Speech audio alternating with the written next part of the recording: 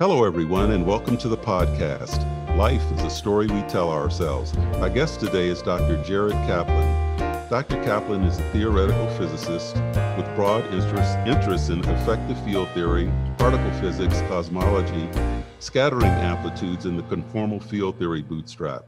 His present research uses conformal field theory to learn about quantum gravity via the anti-de Sitter space conformal field theory correspondence.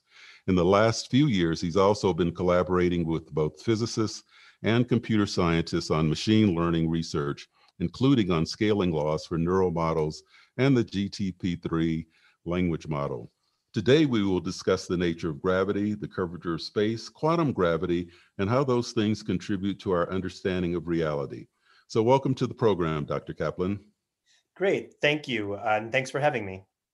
Well, it's really a pleasure. I'm excited to have you here today. We're going to talk a little bit about physics from the point of view that, physics started out with people wondering about life and wondering about reality, wondering about spirit, purpose, and meaning, of course, which gave birth to natural philosophers. And then from natural philosophy ensued, the scientific method and physics. And so it leads me to be curious about, you and why you became a theoretical physicist in the first place. Yeah, that's a great question. So I'm one of those people who's been really excited about and fascinated by physics from a pretty early age. I was always interested in math, and I always liked learning math with my dad. I remember the first time I learned that you could write really big numbers using exponential notation. And my dad explained to me while we were waiting for dinner at a restaurant that you could multiply 2 times 2 and then 2 times 2 times 2 times 2, et cetera. And you could represent numbers that were as big as the number of stars in the sky, that kind of thing. So I was always excited about math and its relationship with the physical world. And that was very inspiring. I think then also I was very interested in kind of more philosophical questions about what the world really is. I guess if you had amnesia and you just kind of woke up here in the world, you might ask, well, what is this place? Where am I? What's going on here? And I think it's natural to continue to ask those questions about this world that we all find ourselves in. Another particular memory I have is when I was 13 or 14, I remember I realized that I didn't know whether free will was possible or not. And I didn't necessarily have the most sophisticated conception of free will, but I wanted to know, was it the case the laws of physics were fully deterministic, meaning that me and my brain were all just moving forward through time like clockwork in the way that it's often discussed in classical physics? Or was there some room for choice? Was there some room for randomness? And I knew there was some association of quantum mechanics with randomness, but I just sort of remember having this revelation. I just don't know. And I went to the library at my school and I started looking through science books, trying to figure out what I needed to read to figure this out. So I think a lot of questions like that really motivated me to keep on going in physics. And I really just wanted to understand what the laws of physics were and kind of what it meant about life. Yeah. And then this leads you to becoming ultimately a theoretical physicist. This will be a little bit of a digression, but I can't help it because you mentioned mathematics and that being something that, inspired you in the beginning. And I remember having a love for mathematics as well. But then when I got to imaginary numbers, I had this complete, almost meltdown. What is this? Until I read Sir Roger Penrose's book, The Emperor's New Mind. And I don't know if you're familiar with that, but in that he did the most brilliant and elegant representation of how an understanding of probability and imaginary numbers led to the discovery of the strong and weak forces and how they interacted.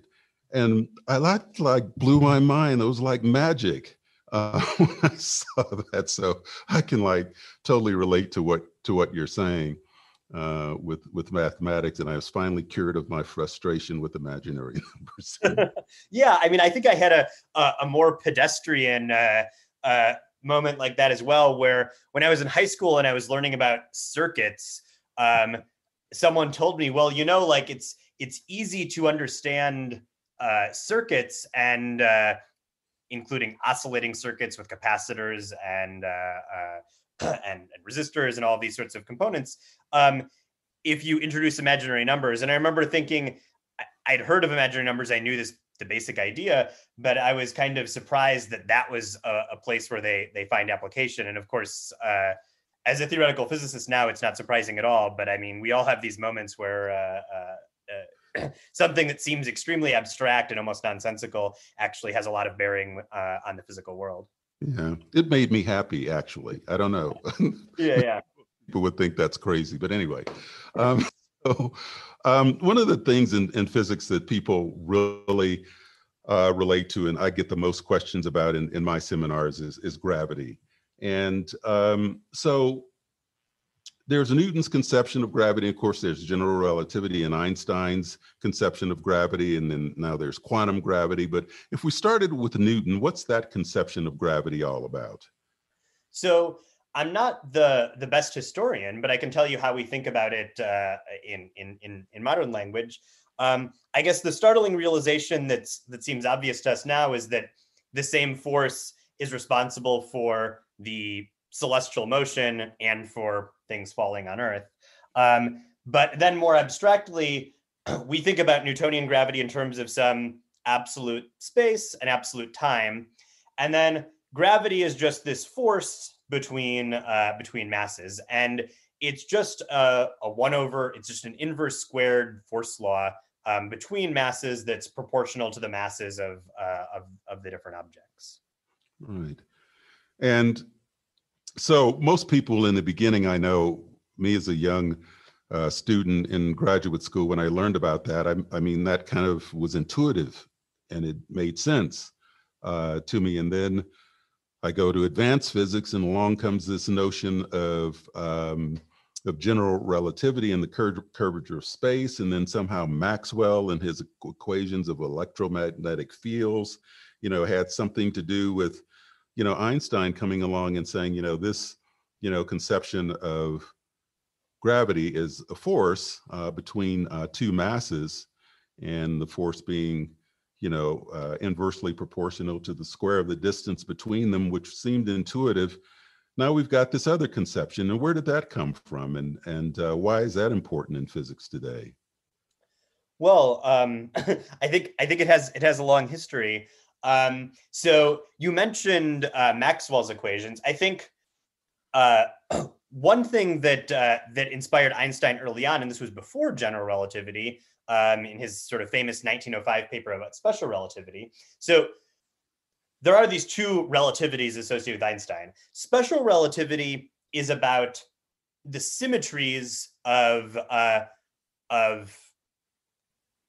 space-time, but of course, in 1905, Einstein hadn't come up with general relativity. He didn't know anything about it. So it's really a statement about symmetries. And it's a statement about how what the relationship is between symmetries that I think are very intuitive, like that the laws of physics are the same no matter what orientation you're in. So in other words, if I'm facing east or I'm facing west, or I'm lying on my back looking up at the sky, the laws of physics are the same no matter how I orient myself. So that's the symmetry of rotations. Special relativity was about uniting the symmetry of rotations with another maybe less intuitive symmetry, which is that if I'm running and you're stationary, I see the same laws of physics as you. And what Einstein noticed in particular was that in electromagnetism, electromagnetism had a different set of symmetries from what everyone assumed. It has the symmetries of Lorentz transformations, and so that was this first inkling of uniting space and time, because a consequence of these ideas were these very, very surprising observations, like that if you're in a spaceship going near the speed of light, going so fast that you're approaching the speed of light, then there will be time dilation. Time won't flow the same way for you as it would for an external observer. And there's also these length contractions. Objects might appear shorter or smaller than they would seem. And so that was that led Einstein to sort of this idea that space and time should be united in this beautiful way via this enhanced set of symmetries. And then I think it's so what motivated then moving on to general relativity was this idea that acceleration and falling were somehow related, that any freely falling observer, no matter where they are in a gravitational field, basically experiences the same laws of physics locally. And this led Einstein to general relativity, but it was really quite miraculous because there's a sense in which an adaptation, an enhancement of Newton's law of gravity could have been sort of good enough.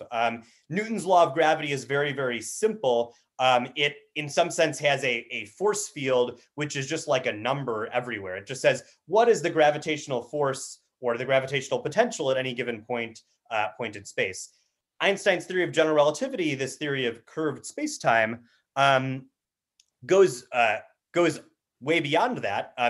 It's a more complicated seeming theory, but it's very, very beautiful features that it explains why all different kinds of objects, no matter what their mass is, experience the same kinds of effective gravitational forces. Right.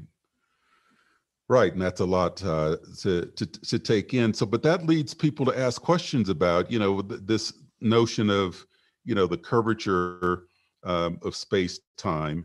And of course, everyone's familiar with the famous experiment that was done during a total eclipse that saw the bending of light around a nearby star that validated the notion that space itself is curved. So could you say a few words about what it's, curved by? I mean, most people know there's mass in space and there's energy in space and there's some sort of, pressure acting upon, space that produces this this curvature. But I think, people's minds get blown when they think about looking out into space and thinking about something being curved. And so they ask, well, what is it that's curving? I don't see nothing out there that's curved.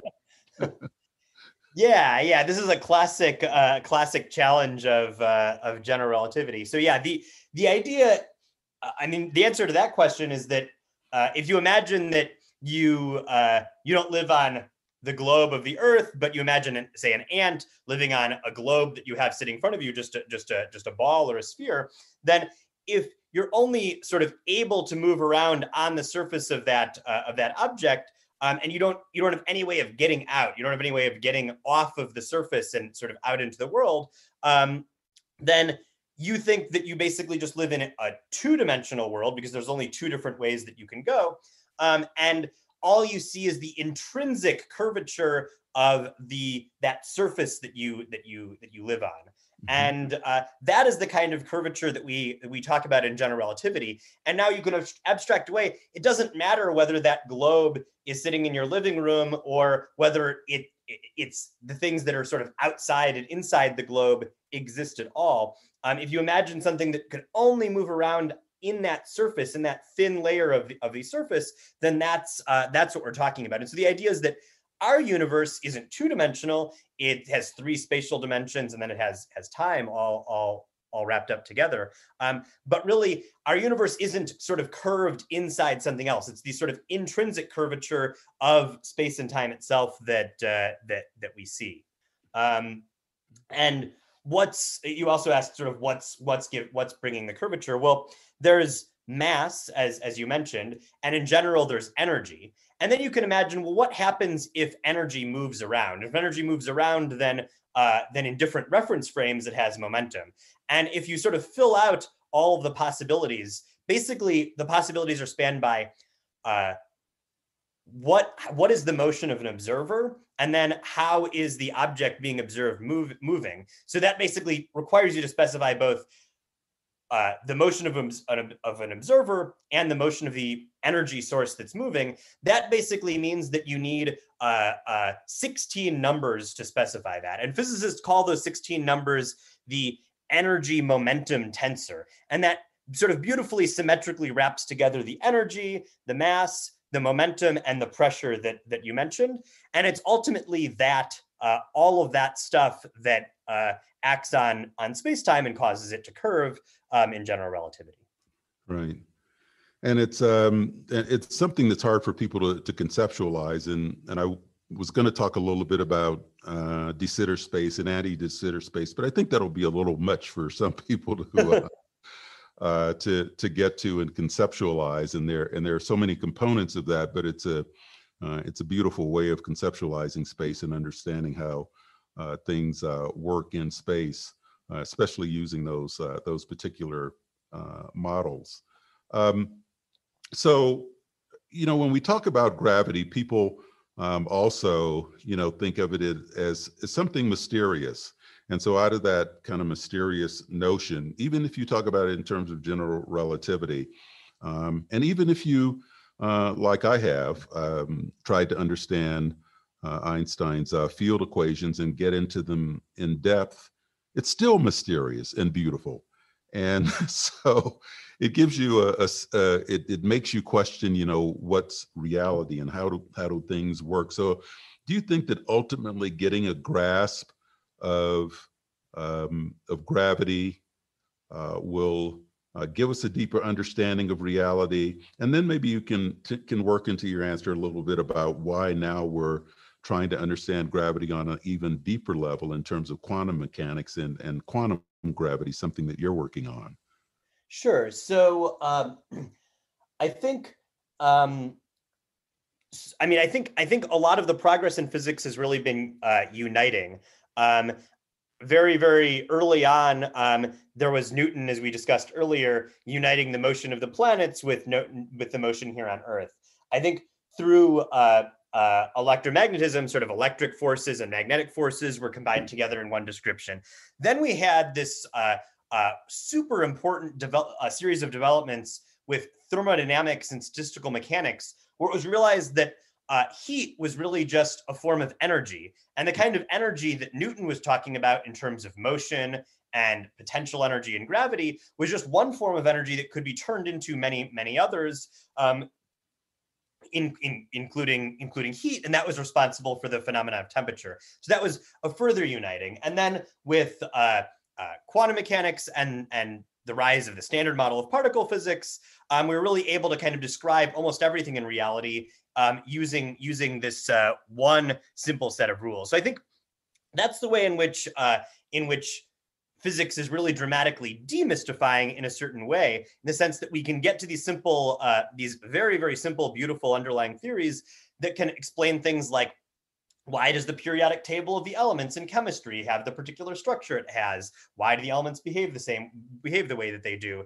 How do you build a GPS satellite so that you can get signals anywhere on Earth and sort of figure out where you are? I mean, all these different things, like GPS requires general relativity. So I think that's one of the things that's very demystifying. I think the thing that's mysterious is that as we learn more and more about these fundamental laws of nature, they really apply in regimes that are very, very far from our day-to-day experience. Mm-hmm. And humans evolved to deal with a particular set of environments. I mean, as humans, we can't see things that are much smaller than a millimeter across. It's hard to see things that are a lot smaller than that. We can't really travel further than, if we're traveling on foot, we can only travel maybe tens or hundreds of miles. Maybe if you're an adventurer, you travel thousands of miles, but that's it. So there's a certain range of environments that we really evolved to live in. And in our day-to-day lives, even in the modern era, there are only certain kinds of things that we encounter.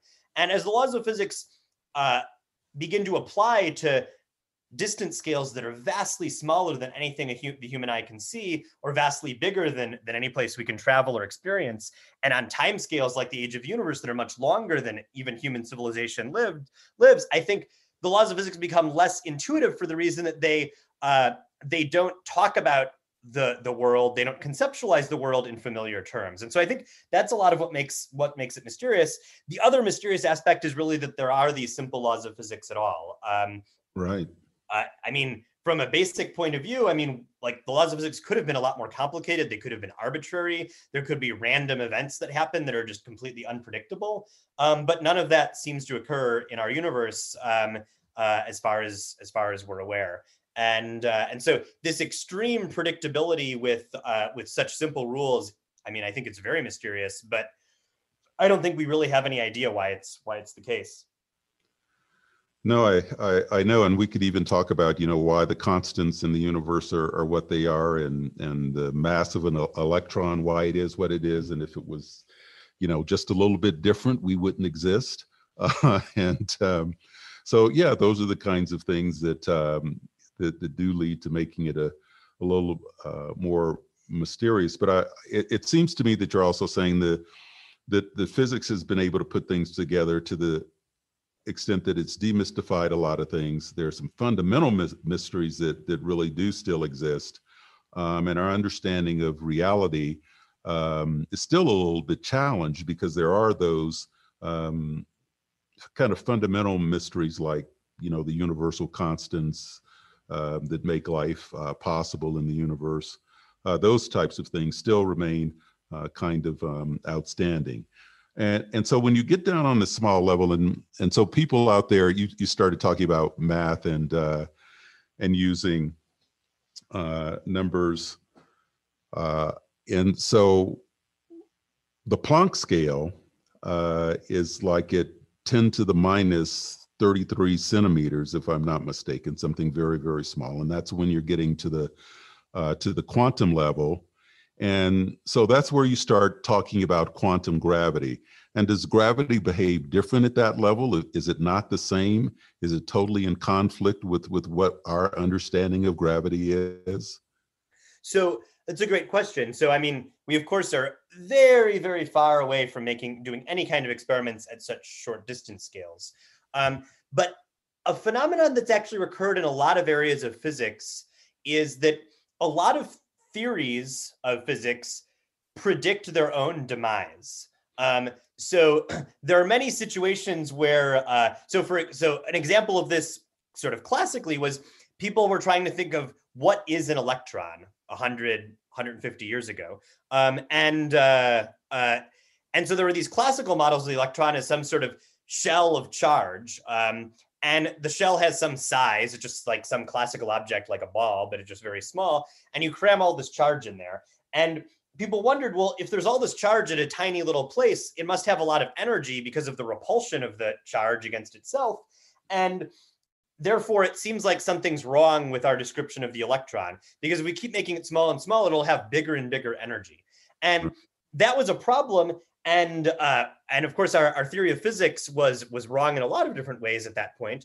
But it sort of presaged both the development of quantum mechanics and the existence of the positron. So this fact that you would think that the electromagnetic energy of the electron should give it a total energy, which eventually becomes much bigger than its mass, was a real problem. And it was resolved basically because quantum fluctuations of electrons and positrons together kind of cancel out this effect and leave the electron's mass fixed in quantum mechanics, so it doesn't sort of become arbitrarily heavy if it becomes an arbitrarily small point particle. So that's an example of one theory of physics kind of predicting its own decline, and that helped lead theorists to develop further theories. And the history of physics is littered with tons of examples like this. So in general relativity, the problem we face is that general relativity also predicts its own demise in the same way. And that's where the Planck scale comes in. So if you try to do experiments with general relativity at energies at or above the Planck scale, then, and really what I mean is distances smaller than this distance scale you pointed out, 10 to the minus 33 centimeters, then general relativity appears to predict its own demise. It stops making sense. One runs into singularities. One can't really do any calculations anymore. So that is one of the classic problems with general relativity. And it really, if you take it very seriously, it suggests a breakdown in reductionism. So in physics in general, we've made a ton of progress by asking sort of what is nature made of? What are protons made of? Well, they're made of quarks. What were atoms made of? Well, they're made of nuclei and electrons. And with gravity, because gravity breaks down in the way that it does, you actually, beyond the Planck scale, can't really apply reductionism to gravity. The reason is that if you try to make something smaller than the Planck scale, what general relativity predicts is that you'll actually just make a black hole.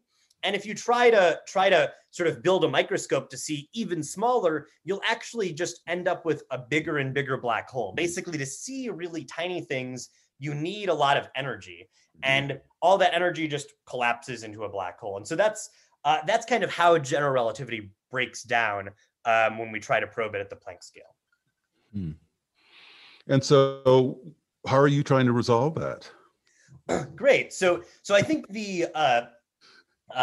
fortunately, these black holes that you form when you try to study gravity at very, very, very small scales have a lot of interesting properties that we can reason about in a more classical context. So we can think about large black holes, the mass of the sun, black holes at the center of the galaxy.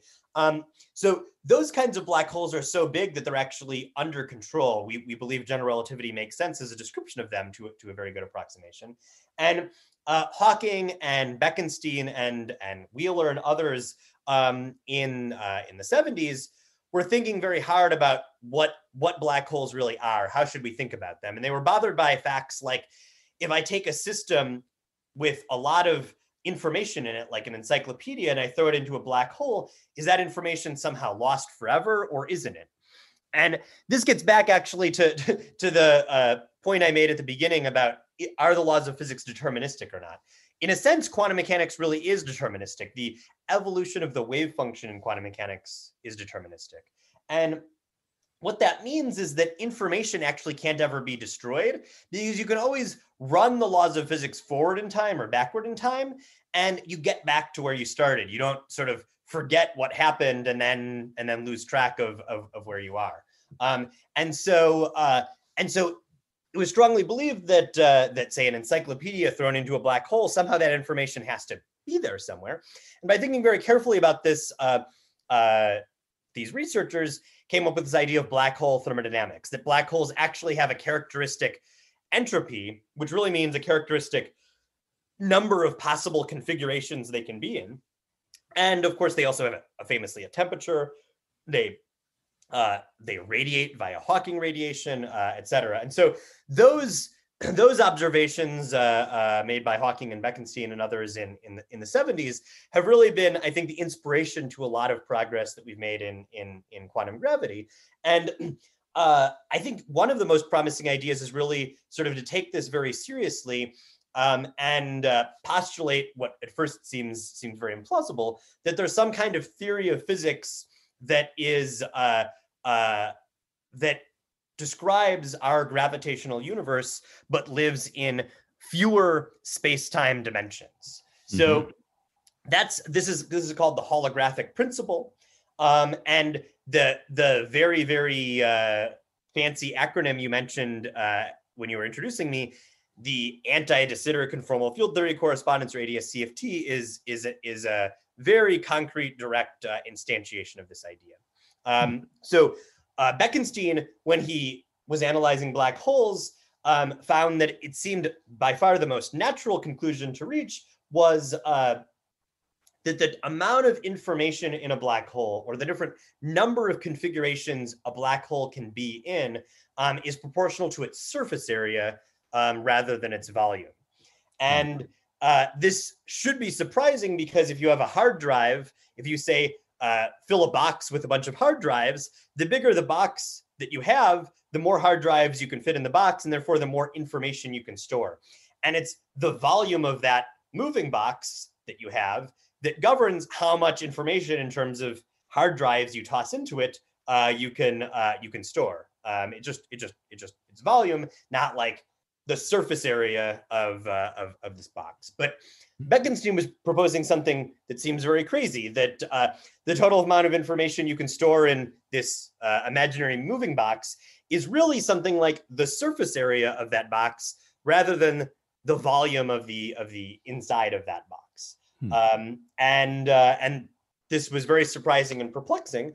But yeah, it's led to this holographic principle, which suggests maybe in a fundamental way, the universe really wants to be described using something that's in lower dimensions. That's an area rather than a volume. So areas are two-dimensional, volumes are three-dimensional, and so we should describe our universe with a lower dimensional theory, and that's something that I've tried to work on. Oh, are you kind of saying we did a seminar on this not long ago here in my community, and so on the universe is four-dimensional with three dimensions of space and one of time. And so you're saying maybe in a lower dimension, maybe two dimensions or solely three dimensions, there's information that exists that somehow gets projected onto, or I don't know if foliated is the right word, but into this, into our dimension. And then what we see as existence comes about as this information that's stored in this lower dimension. And that's a holographic principle. Because most people think of holograms as Princess Leia being projected onto the screen saying, "Help me, Obi-Wan, my only hope." And, Yeah. Yeah, it's absolutely. So yeah, what you said, what you said is right. So yeah, the word hologram here is an analogy rather than exactly what's going on. So when you have a hologram, you see something looks three-dimensional, but fundamentally it's just a flat piece of glass. sure. And here the idea is that our universe, as we see it, with general relativity as our gravitational force and the rules of how space and time relate, all of that is in some sense an approximation. In a way, you could call it an illusion.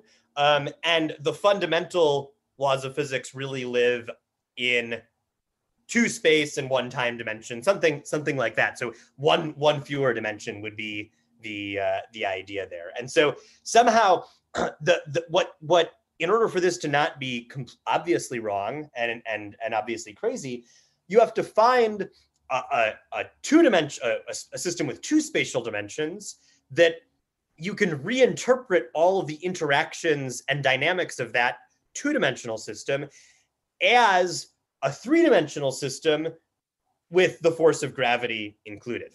And that is what the great accomplishment of this ADS CFT correspondence, anti-de Sitter conformal field theory, that's what it achieves. Is it turns out there's this thing that sounds incredibly technical called a conformal field theory, and there's this kind of space-time which is described by general relativity, but it has a particular kind of curvature called anti-de Sitter space. It has a kind of negative curvature. It's sort of like a saddle-shaped universe, and anti-de Sitter, the gravitational dynamics of particles and fields and strings and black holes in anti-de Sitter space is exactly the same thing. It's the same system as this conformal field theory. And that's very surprising, and it involves a lot of fascinating mathematics, that it's possible for dynamics in two dimensions to be the same as dynamics in three dimensions. But that's what's exciting and is being accomplished by this description. So has someone actually taken a particular field that exists, let's say just the electromagnetic field, which everybody understands pretty much because they have cell phones and all that stuff. So they kind of have a day-to-day living understanding of electromagnetism. So has someone done the math or a calculation or a simulation that takes a two-dimensional space and then created an electromagnetic field that exists in our three-dimensional space? I mean, it would seem like that would be something you would want to do, to show that this might make sense, because we have all these fields permeating the space we live in. So they have to come from somewhere. And if it's holographic, you should be able to mathematically show that they can emanate from that two-dimensional space. Yeah. So at the level of thought experiments and computational experiments, the answer is definitely yes. People, I mean, ADS CFT was discovered in 1997 and 1998 by many people, but I mean, the very first paper was by Juan Maldacena, one of the greatest theoretical physicists alive, and And so people have been thinking about it now for 20 some years. And there are a host of different examples what you can work out in detail. If you have a particle or a few particles, they could be charged particles under the force of electromagnetism. They can feel the force of gravity and be orbiting each other in some way. If you have some system like that, we can actually give you we can mathematically write down a two-dimensional description of exactly that same dynamics in a conformal field theory and show that they're the same thing, that they behave in the same way. So at the level of sort of computational or thought experiments, it's very very well established, but we certainly don't have any kind of physical experiments in our universe where an experimentalist goes and measures something that confirms or denies this. And I mean, it should be noted that this version of holography, it's generally believed that holography is a very general principle, this general idea of lower and higher dimensional systems being related. But this specific realization of it doesn't apply to our universe. We live in an accelerating, expanding cosmology, and this really applies to a universe that's more that you'd think of as being more static and actually has kind of the opposite kind of curvature as our universe. So we haven't yet really been able to use this to satisfyingly address any fundamental questions about our particular universe, like questions like what happened at the Big Bang, what was the initial singularity of our universe, what is the far future of our universe, what's that going to be like? This is something that people have thought about a lot, but we don't really know how to apply these ideas to answer those deep questions yet. And that's why people are still working. Well, that's interesting. So you started off giving us an understanding about this, talking about how physics, some physics and theories have within itself its own destruction. And you can think about the original model of the atom, which was this, electrons orbiting a nucleus, like planets orbiting the sun. And soon it was found out that that's just like, no. The electrons would crash into the nucleus and we would have our model would be destroyed. I'm bringing it up because, of course, that led to a more sophisticated understanding of the atom and a quantum mechanical understanding, as you mentioned earlier, of the electron and how the electron works. And that was a huge, breakthrough. So, but what I'm not seeing or hearing in this explanation of quantum mechanics breaking down or having within it its own destruction, even though you've gotten to this notion about a holographic universe, it doesn't seem to be on the same level as understanding the atom in a quantum sense. There seems to be just this huge gap, between the theory and anything that might be real or measurable or understanding from a laboratory sense. Yeah, no, I think that's just absolutely true. So I think physics and theoretical physics is both a beneficiary and a victim of its own success. So it's basically very, very difficult. I mean, you might say impossible to find any experiment that can't be explained using the standard model of particle physics, and I would include in that general relativity. There aren't any experiments that really show major violations of this. There are some loose ends, and a lot of them are interesting, important loose ends, but a lot of those theories work very, very, very well. So that's a blessing and a curse. I think it's a curse because it means that these questions about quantum gravity, while very deep, are not very relevant for upcoming experiments. There's some kind of ideas out of left field where maybe they would be in a couple of different ways that might be surprising. But basically, I think it's very, very far afield. Now, I think there's this underlying question, which is to what extent is progress in science driven by experiment versus by theory? And I think that generally speaking, I think basically nature is smarter than we are. And so experiment is crucial. I think the thing that gives theoretical physicists a lot of excuses is that it really depends on the sort of age and level of development of the scientific field.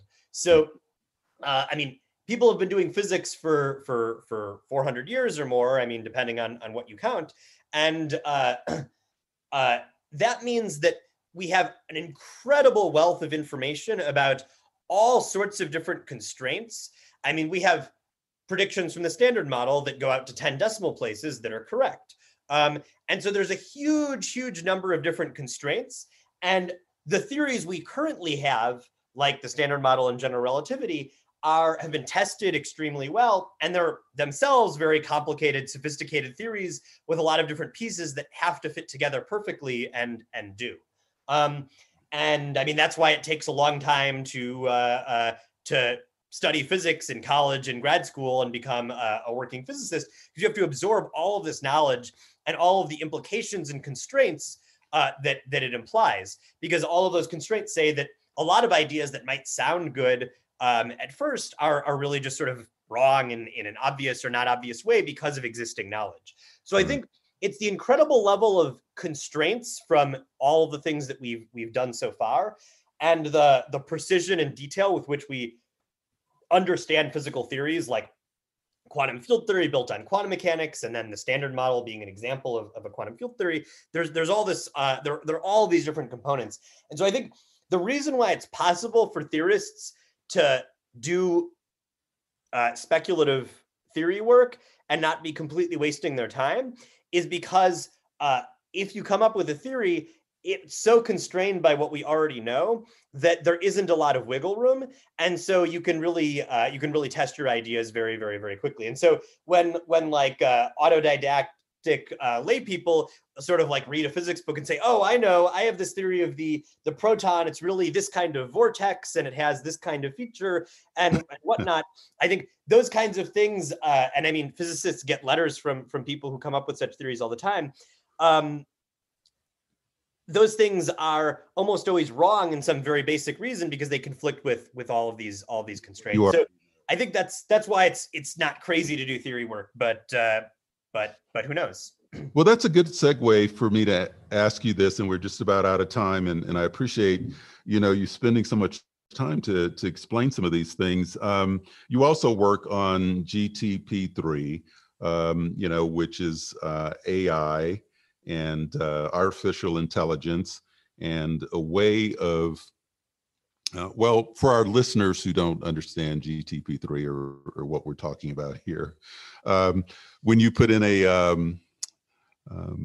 when you're typing on your computer, for example, in Gmail, and Gmail completes a sentence for you, for example, and anticipates what you're going to say. That's a lower level, maybe first generation form of what we're talking about with GTP and a type of artificial intelligence. So now in this artificial intelligence that we're talking about, it's incomprehensible to me, data sets that are in the billions or trillions or quadrillions or something that goes into this AI and allows them to complete different things. And to give our listeners an understanding, for example, you can say in common language, and this is something that you'll find on the internet, that my landlord won't come and fix the radiator, and can I legally withhold the rent, and I want to write a legal document that says that. And you can say that in plain English, and this AI will actually put that in legal language for you. It can also create music, and it's also now writing, as I understand it, computer code as well, something you've been working on. And that a lot has to do with neural nets. So can you just say a few words about that and how physicists come at that and help create that kind of artificial intelligence? Yeah, so it's you described it beautifully. It read something like 200 billion words of text. There's way more than that out on the internet. So it read something like 200 billion words of text, and through all of the patterns in that text, because it doesn't know anything about the world except what it learned from that process, it's able to then right to generate seemingly impressive text through the correlations that it understood in its training process. And so, I mean, I came to work on this, I mean, mostly just because I guess at a very fundamental level, maybe two of the most interesting questions you can ask are what is the universe, and what is intelligence, what is the mind, that sort of thing. I think another perspective on this also is that what we can actually do with intelligence is almost in itself kind of a feature of our universe. It's not a law of physics, but the fact that certain kinds of algorithms are possible to execute in a reasonable amount of time and others aren't, I think is actually kind of an interesting feature. There's a way that any of us could beat Shakespeare. We could write every possible book that could ever exist, and then we could just read all of them and go through and pick out the ones that were as good or better than Shakespeare. And if we had good judgment, all we would need is good judgment, and we could do that. But that's obviously a ridiculous idea, because all of the books that could ever be written are completely computationally infeasible to construct or write. And so that's sort of a silly example, but sort of points to this idea that what kinds of things we can and can't do in terms of processing information really kind of fundamentally constrains what's possible. So those are some super abstract philosophical reasons to care. Mostly I care because I think there's been really dramatic progress in AI using neural networks in the last 10 years. And I expect that that's going to continue. And I think a perspective that I, as a physicist, have on this is that there are actually scaling laws in AI. And this is something that I've worked on directly, and it helped inspire GPT-3.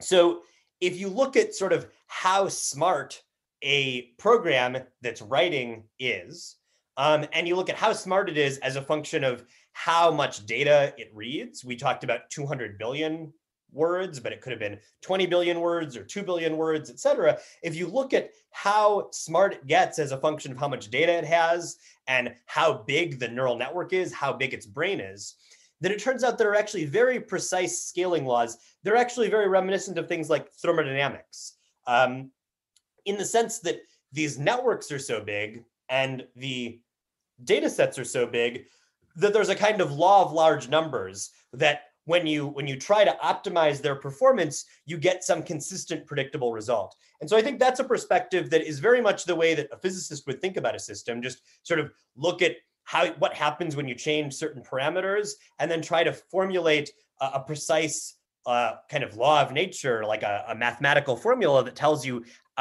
what changes as you change these inputs, like the amount of data or how big the neural network is. When you say neural network, I want our listeners to understand we're talking about analogous to the neural connections between synapses in our brain, and there are trillions of them. And so you're in an analogous way, we're talking about these neural networks in AI being comparable to the brain and the connections that are made. And so the more data, as we were saying, whether it's 200 billion, words of text or whatever it is, represent all these different connections. And when you say there are scaling laws, you're talking about after something gets to a certain point of connections, or you get a certain amount of data, then you can predict that there's going to be a certain level, and to use this word, I think it would be correct to use the word intelligence emerges. Exactly. So laws that govern that. Yeah, that's exactly right. So yeah, these are artificial neural networks that are being run on big clusters of computers, and it's exactly what you said. As you either make these neural networks bigger, or you increase the amount of data, and there are various different ways you can combine these things.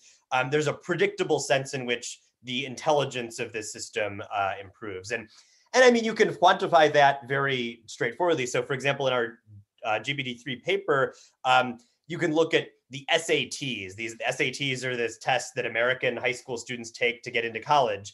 And they're analogy. There are various word problems in the SATs. There are analogies. And you can ask, how well does this neural net do at answering SAT questions? could it get into college in the US or not? And the answer is the most recent model on some of these questions, even though it wasn't taught to do the SATs, it just read. It's an autodidact. It read everything on the internet in some sense. It learned the largest model was actually better than the average American high school student at these multiple choice questions. And you can also see that there's this steady improvement. So if you take models that have less data or that have smaller networks, they don't do as well. But there's kind of a steady, predictable scaling of how intelligent these networks are as you increase these inputs. And I think this is one of the many reasons why I don't think that this whole neural network AI deep learning field is sort of overhyped. I think there are these predictable trends which indicate that we're really going to be able to make even more intelligent systems in the relatively near future. Mm-hmm.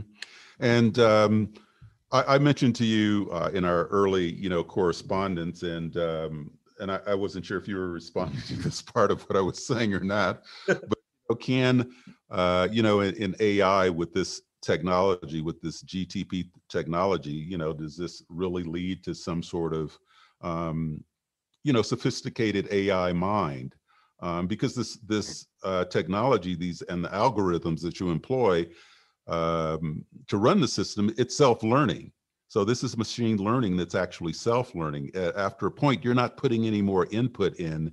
It's actually using the input that it has and going through it constantly and learning from what it has already generated. Is that correct? Yeah, that's all correct. It's what people often call this unsupervised learning, because we just give the model all this data, all of these words, all of these web pages and essays and books downloaded from the internet, and it just reads them and learns, and we just sit back and watch. So that's absolutely true. Whether or not what kind of learning this is, whether or not it's achieving some notion of true intelligence or true understanding, is fairly controversial. There are a lot of people with different opinions. I tend to be fairly kind of optimistic on the side that it sort of really is learning a lot of subtle, important features of the world and how to think about it. And I think sort of combining this with other learning techniques that maybe are more specific, more aimed at actually doing a specific task, I think we will have models that really do kind of understand and really do and really can kind of think in at least in all external respects. I mean, like you see a duck and you call it a duck because it looks like a duck. And similarly here, if you have something that's capable of doing all of these different things at once that we associate with human intelligence, then I think I would sort of give it the benefit of the doubt, and imagine that it actually does have some model of the world that means that it understands the world and is sort of making predictions and doing tasks based on that model.